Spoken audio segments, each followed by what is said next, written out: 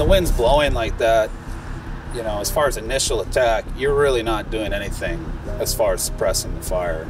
And so people have been asking this, you know, how do you do this? How do you do this? You go in front of that fire and you tell people to get out of the way. Well, I think it was probably about 5 o'clock. We heard an explosion. Sandy went outside, came in and said, "Pete, I think you need to come take a look at this. I think it's time we leave." It's already burned into people's places. You're pretty much driving down these roads and finding folks that weren't able to get out, help them get out. The McKinley Fire, the initial attack there was numerous fires going on throughout the state and had been all summer. Resources were stretched pretty thin. We also had quite a few fires back here in the core area, and then the Deshka fire started approximately the same time as well. By the time we headed down our road toward the highway, we could see that the fire was already torching over the tops of the trees. And we drove through embers. The fire was hot enough on the right side of the car that Sandy could feel the heat through the door as we drove through it. And we left. We didn't know if our place was going to make it or not. You know, we don't want to see anybody's property or their livelihood burn. So when we can't, you know, when we have to focus on getting the people out and the houses are left to burn, that's hard on all of our folks. You know, there's times I had to pull firefighters off of homes that were burning to go make rescues farther down the road. So it takes a toll on folks for sure. The initial attack of both the Sockeye and this fire were pretty much that. This one was much worse though. Just the drier conditions, it moved faster, it jumped the highway much easier. The Sockeye took a while to get across the highway, you know, and it took a while to actually get across the railroad. This did it without any issues, and it did it very quickly.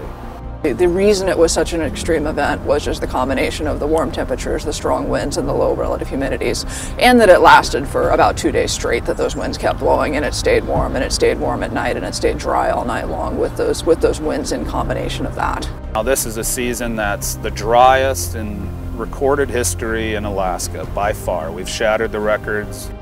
August, wettest month of the year here. 5.11 inches is the average for any given year, and we only got 0.33, so way, way, way below normal.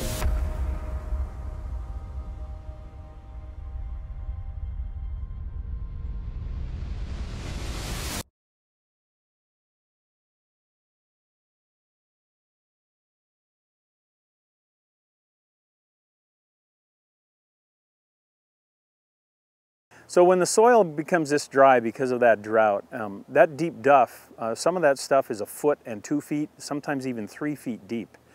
A lot of the vegetation out there, the trees in particular, they're shallow rooted. They don't have to drive deep roots to find water in this country. So the roots stay on top of that soil. They grow in that organic. When you burn that organic off, anything the root was attached to in there that's typically holding it up, now lets go. And those trees can tip over very easily, sometimes just on their own, without any wind, water, snow, anything. They just fall. I wouldn't walk through it on a gusty day for sure. I mean, and even a day when the winds are fairly light, I mean, you still want to make sure, you know, you're watching where your footing is pretty treacherous out there actually, so you want to watch that. And not to mention, keep your eyes up too. Look around you, see what's going on, pay attention to what you're walking under, where those trees are in relationship to your location. Certainly for the next few weeks or a month, it would not surprise me for people to continue to find hot ash pits out there. And so as they're moving around and maybe assessing their ground, I would certainly be very careful as I was walking. Could it hold through the winter? Yeah, especially on an area that might be a little bit sheltered, where it doesn't get heavy snow laying on it all winter long. I think this is going to be a norm here. We're going to have these fires more often. My only advice for folks is put the work into your property to make sure that all you have to do is get in your vehicle and drive out of there. A lot of the houses that you saw survive here, that's exactly what they had, you know, defensible space. And unfortunately, a lot of the houses that we saw burn and structures we saw burn had very little defensible space, if none. Help me help you. If I have room to get in and work and protect your property, I will. I can't risk lives of my firefighters to protect property, and it takes 22 people minimum is what we try to have on every structure fire. So when you have a wildland engine that doesn't have that equipment and only 3 people on it, then that's not a realistic expectation for them to do.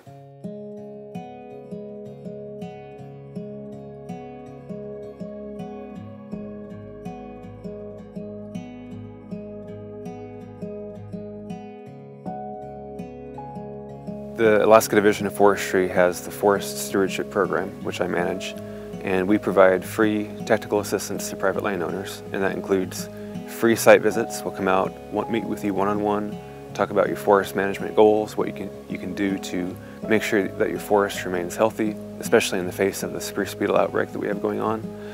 And we also do Firewise assessments for people. So we come bring a checklist, we look at your property, we add up a score of all the things that your property has that contribute to fire danger, and then give you that checklist with your fire danger rating, and then give you personalized recommendations on how to Firewise your property. So the first zone of defense that we talk about in this Firewise booklet is from 0 feet to 15 feet from the primary structure. That is one of the most critical zones to prevent embers or the advance of the advanced flaming front from impacting your house. What you don't want to see within this 0 to 15 foot zone are any spruce trees or any conifers. So this is a good example. There are no needle-bearing trees, no dead vegetation, nothing flammable stored in this area. And that's especially critical when you have wood siding or flammable siding on your house. It's also critically important if you have vents to have them screened with 1/8 inch screen that will prevent embers from entering that vent. And if you have exposed eaves, if you can have them covered up somehow, that is also important. When you have a wooden deck such as this one, this is a great example of enclosing the area underneath the deck so embers cannot find their way underneath that deck. If you're not able to enclose the deck such as this one, it's important not to store firewood, lawnmowers, or gas cans, or anything flammable underneath that deck where an ember could enter and ignite that material. Yeah, a lot of the structures that burn because of the ember shower. It rains embers when these fires come. So if you have places where embers can accumulate underneath your house, wood piles up against your house, dryer vents, things like that, that's where the fire is going to start in your home and burn your home down. You shouldn't store firewood within 30 feet of a structure. And this is just a fantastic example of what happens to a sack of dried, cured firewood and why you wouldn't want to have it within 30 feet of a structure.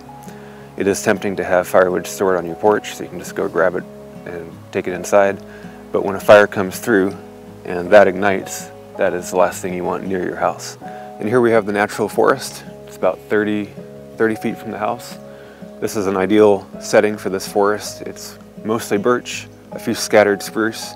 You can see if you look over here, there's a cluster of spruce trees growing together. That's acceptable as long as it's at least 30 feet from the house. You can start having those spruce trees growing naturally close together. If they're any taller, I would recommend pruning and perhaps thinning a few of them. Looking around here, you see hardwood species, which are naturally less flammable. We're standing in the yard, which is a good clear spot 30 to 45 feet from the house over on this side. There's grass that's well maintained, well watered, growing all the way up next to the house. Non-flammable roofing material, such as this metal roof, are usually the best to have for Firewise principles. If you have a wood roof or a cedar shake roof, it's important to keep it as clean as possible. No leaf debris or needle debris. Keep your gutters clean. Firefighter access. If a firefighter is going to be able to safely enter the property and defend it, they have to be able to get their apparatus in there. Now behind us we have this wide gravel turnaround area where pretty much any firefighting apparatus could enter, defend the property, and exit. It's also important to have the house address clearly listed from the street so firefighters and emergency personnel can view that house number and enter the property. All these firefighters are really, really good at what they do. from the fire departments and from forestry. And but you know, we can't do in 20 minutes what you were supposed to do in 20 years. You know, that's the big saying, and that's the truth. And on these kind of fires, we're not going to have the ability to even attempt to save your home. We're only going to have the ability to try to save you and pull you out, you know, and help direct you out.